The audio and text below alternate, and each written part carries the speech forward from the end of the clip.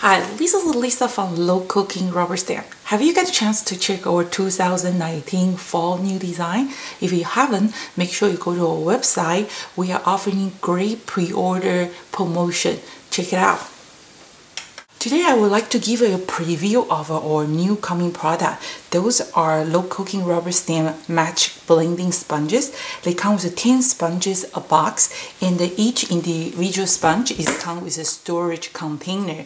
So we are in the final stage of making the foundation base. We're going to offer the first 100 order. We're going to give this a free foundation base.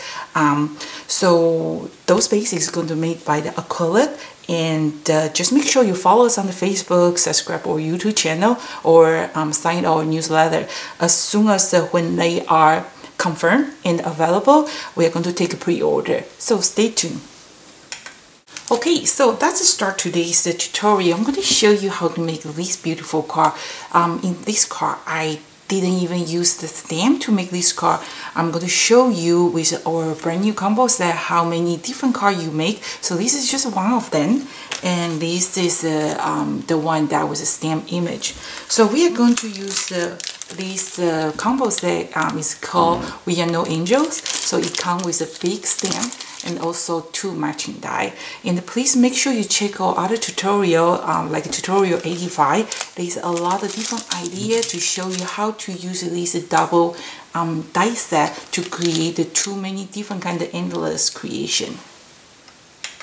So just the basic craft tools. Something is important is this double-sided tape. This is a reposition or removable tape. We are going to use this one to make our masking. And die-based impact, few different colors. And of course our brand new blending sponges. And some watercolor paper, some glossy paper for mounting. And we are going to use our #1 cell background stamp. This is the word, it's definition of love from the dictionary. So most of the time when I use my die cut, I don't really bother to make a guiding window, but because of this stamp set have a lot of a bubble area, so I want to, if you want to use this stamp set, want to make sure you have a perfect line up. So what I will do is I will create a guiding window. Guiding window, once when you create it, you can use again. So what you do is just use a piece regular cardstock, put your die cut on top, and run to machine and cut it out. After you cut it out, you create a guiding window. So you can just place on top of your stamp image, and then those bubbles, everything will line up. So it's good things. If you like to get more information, check our DVD library, how to create a guiding window. And in that tutorial, we'll show you step by step how to do it. But in today's tutorial, we don't have a stamp image, so we don't have to worry about the line up. But so what we're going to do is we are going to create our own stencil by using part of an image. We are just going to grab a piece of regular cardstock and we're going to just die cut it. So just grab a piece of regular cardstock, prefer like a 60-pound or less. You don't want it very thick, and just run to the machine. I will be right back. Okay, so every machine is different. Sometimes when you use a very detailed, intricate die, you want to make sure that you have a clean cutting line before you remove your die cut. And remember, I always say use a dryer sheet, rub the back of your die cut. That way will prevent your paper stuck on your die cut. See, I rub it before, and then when I try to remove the die cut, it's just like that. Remember, use a dryer sheet, just rub the back of your die cut, and that's what we create, something like that. And all the Low Cooking's 2009 combo set, the die cut, after you cut it, they will still attach on your paper. Don't think that's the defect item. That's the design to for the shaker card. So if you you will find the little hinges around it, easily break it off or use a craft knife. So that I leave that option over there. So you decide what would you like to do. So see how easy I kind of just break it off that hinge. You can keep this one for later on. So this is what to look like. And then we are going to I'm going to use little scissors to trimming off the 2 angelfish, and we're going to use that one as our stencil.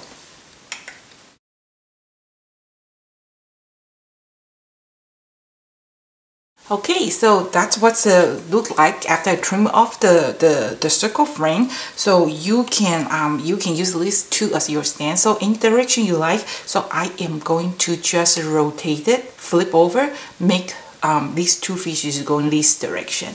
Okay, so now we are going to grab my watercolor paper here. So I'm going to put this one, we can see a little bit better here, and the 2 fishes here. Now is the time we are going to use this double-sided tape. So those tape, they are removable tape. What you can do is you can use a post-it note. You can cut the post-it notes. You can find a larger sheet. You can use Eclipse masking sheet, but I think that has been discontinued. It's a little bit hard to find. So what we're gonna do is to oops, this way. Oh yeah. So we're going to flip over, and then we're going to just do this. So that's for this. Oh, this one I do the wrong direction. That's okay. So I'm going to do this. So put the tape here and make sure is your fish is going the same direction like that. And in the back, I put a lot of removable double-sided tape on top to put, make sure secure this fish on my watercolor paper when I start blending. So we are going to start with a large fish. Okay, so we are going to use this Kaleidos color. It's from the Zucchinico. It's called the Blue Breathe. And I like to use dye-based impact for blending. Of course, you can use a pigment, but the pigment impact, it looks like it takes a little bit longer to dry, and they kind of milky. So if you have a dye-based color like Marvy, even like a District ink, any kind of dye-based impact will work just fine. I like these impact because they usually come with a 5DM color, and the color is so bright and the quality is awesome. They just ink well. They do come with a refill. So in the back they have those refill numbers, and you can just buy the refill re-ink. So one ink will last forever. And so let's start it. We're going to use these brand new or magic blending sponges. You can see on the surface is kind of, because I use it already, you can see the surface is kind of dark blue, right? But when you apply on the paper, it's actually nothing there. And I'm going to show you how to take care of your sponge and how to clean that. So first, we're going to working on our large angelfish. I put the removable double-sided tape in the back, and I'm going to use there, kind of press it. But just in case, I suggest you still try to hold it before, still hold it. Oh, I missed one more. Let's see. I missed. No, I think that will do. Okay, let's do this. So we're gonna use our sponge and pick up the light color first, and then you are going to just kind of holding your angel features in case, and then start from inside and brush out. Okay, and apply again. Inside, brush out, and make sure that stencil, the angel fish, is not moving. Okay, brush again. I found that brush is easier to pick up the color. If you tap, they probably don't pick up enough color. And then from inside out, oops, see, my fish is kind of swing away. So what you can do, you can put more removable the tape. Okay, I'm gonna just hold it with my finger inside out. Okay, that's what it looks like. And you can use tweezers. So that's a masking.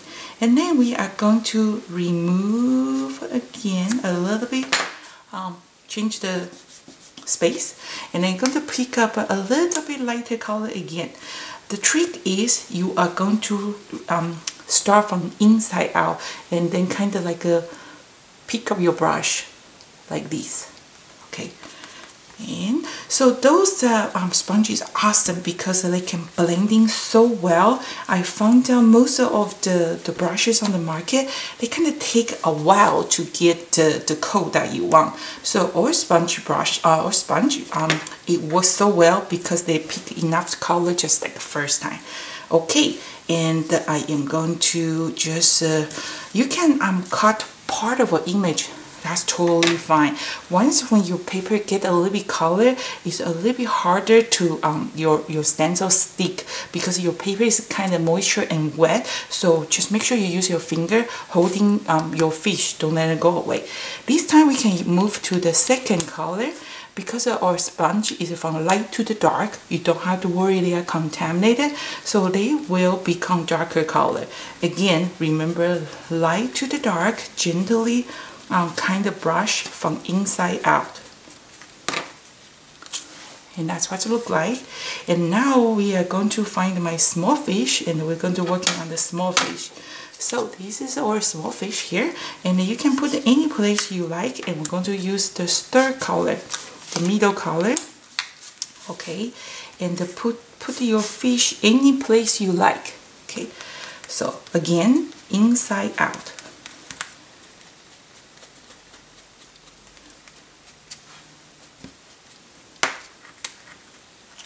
Not pretty? See, this is how I create my background. And now we're going to use the fourth color, getting darker and darker. I love, I always want to have my own blending tools. So I've been doing a lot of research, try a lot of different kinds of sponges. I love these sponges because they come with their own color. So blue goes with blue and green goes with green. They won't mix. I hate sometimes when you have like a one individual color, you don't see the color on top, and then your sponge end up to be so dirty, and then when you apply on top because you can't see it, and that always ruining your artwork. So that's what the blue color look like, and then just keep changing the spot. Okay, like these, light to the dark. Okay, now so far they look like that. I think it's so pretty already. And I'm going to get my bigger fish again, and we're going to do a little bit darker color. So I'm going to use my darkest blue, and I am going to find just any place you like. Put middle, and the trick is really from inside out.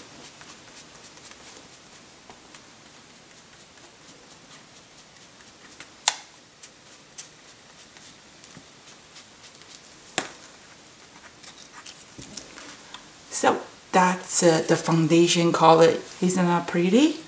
Okay, and then now is how I'm going to show you how to. So if you use the last color we use is blue, right? And then when you brush it on the scrap paper, you will see there is like a dark blue.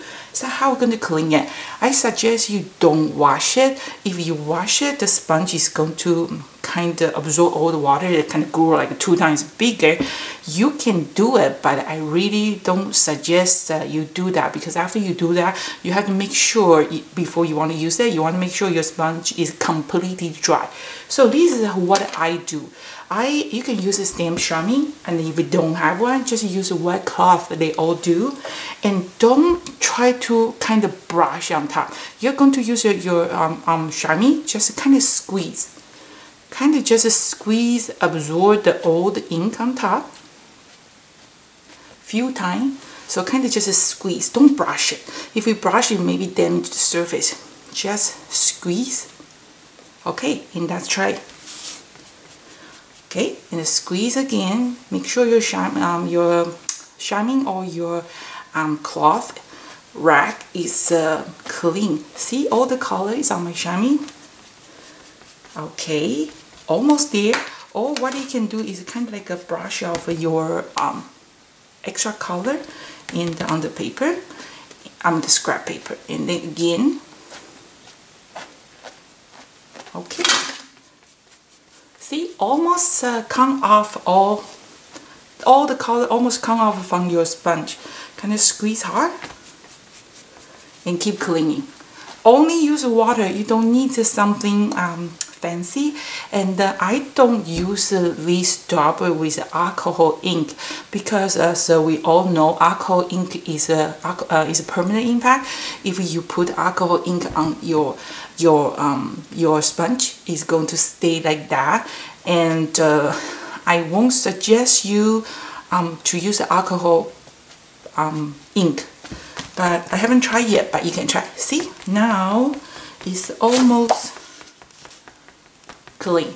Even though on the surface it still shows the blue, but it's ready for the light color again. If you use the light color, and then it will still show the light color. Okay, that's finished the rest of them. So I am going to add a little bit script in the middle of this card. So what I do is that I just push all those impact and I kind of just rub horizontal, just like a half bottom of this board stamp, and choose the place you want. And then we are going to just gently rub the middle of each card, so that way we only get a partial of the stamp image. And I already use our corner die to cut these 4 corners. So this is our old design. We have these 4 corners, and we have the other new design is the Asian corner. So that's what it looks like. And check our website, you can get these corner set for free by ordering the A set and B set. So this Asian corner, you can do the vertical, and also you can work as a horizontal. And this is our old corner Z shape corner die set. So check out the website, they're all available. And then the rest of them is that we are going to just put the foam tape and put this fish on top. But before we do that, I kind of find that these 2 fish is kind of blending with my foundation card. So I'm going to do a little bit final touch up. Okay, we are going to use the pigment impact. So you can use pigment impact, and this is called Brilliant, and it is a Galaxy Gold. And we are going to use our black dauber. We don't really use black color often, so I decide that I'm going to use my black color for the messy stuff. So we're going to just gently brush. Brushing is always the best way to pick up the ink. You can tap a little bit and then you can see the colors on top. And we are going to just pick up my angelfish like this, and kind of just rub some color on top, give it some kind of gold glowing outline to make this fish kind of pop out from the background. And I'm going to dip in a little bit. Again, do my small angelfish. Okay, like that. And I'm going to brush this out a little bit more color again into the outline, kind of gently brush. Okay, like this. And now, when I put my fish on top, my fish is kind of just pop out more, and then you can just stamp any saying you like and put a little bit of this I don't even know what it's called, some embellishment on top, and that's a beautiful card without the stamp. So what do you think? Let me know.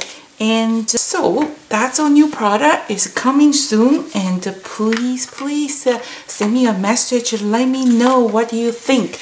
And thank you for watching this tutorial. I hope you like it, and we have more coming out tomorrow. Thank you for watching, and see you next time.